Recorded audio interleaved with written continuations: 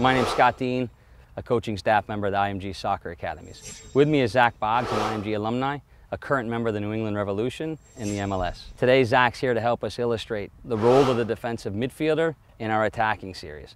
In video one, he's going to help us demonstrate one of the key elements of being a good central defensive mid, and that's maintaining possession of the ball. Let's take a look at it. Zak first is going to look to separate himself from the player that's defending him. So he's going to check away from the ball, using his arm to kind of create some space. As he pushes off, he's going to look to check into the ball. Creating that space, the ball gets played into him, and he's sideways on. That's the widest position he can have to maintain possession. Notice his first touch is out from his body, allowing him to maintain possession by playing the ball backwards into our central defender. This will then allow our team to take the ball out the opposite side of the field and try to look to see if we can attack up that way. Let's take a look at it live. Zak will check away, creating as much space as he can. Good ball in, he's got a good angle of approach, able to play a ball out of pressure, enabling our team to get out, attack up the opposite side.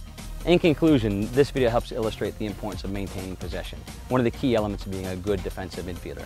In video 2 of our attacking series of the defending midfielder, we're now going to highlight being able to receive the ball, preparing to play forward.